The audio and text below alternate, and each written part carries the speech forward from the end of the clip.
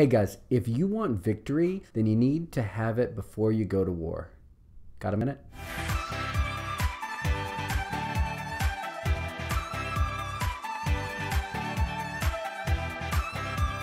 Sun Tzu says, victorious warriors win first and then go to war, while defeated warriors go to war first and then seek to win, which means that there is a battle to win before you even hit the battlefield. In 1 Samuel, we see David preparing to battle Goliath. Then he took his staff in his hand, chose 5 smooth stones from the stream, put them in the pouch of his shepherd's bag, and with his sling in his hand, approached the Philistine. The key here is that he selects 5 smooth stones. See, because although it's not listed there, we know that same Philistine army has 4 more giants, just like Goliath. And David selects 5 smooth stones. He was ready to take out all of them. So the 2 main things that we see that David does in order to be that brazen and that bold to go out there is, 1, he stands on the experiences that he has had in the past. We see that David went head to head with lion and a bear, and he was holding sure to the promises that God had for him and the battles that he's already won. And the second thing that he does is he doesn't have a sense of fear. He actually trusts and relies in God and knows that God has given him the victory. These 2 keys to victory made it to where he was victorious before he even stepped out onto the field. And God promises us the same. And they overcame him by the blood of the Lamb and the word of their testimony, and they loved not their lives unto death. So that means you need to write down your testimonies, and not just the testimony of how you came to Christ, but all the things that you've overcome. And you need to post them so that you can see them every morning, and then you can go through your day knowing all the things that God has brought you through.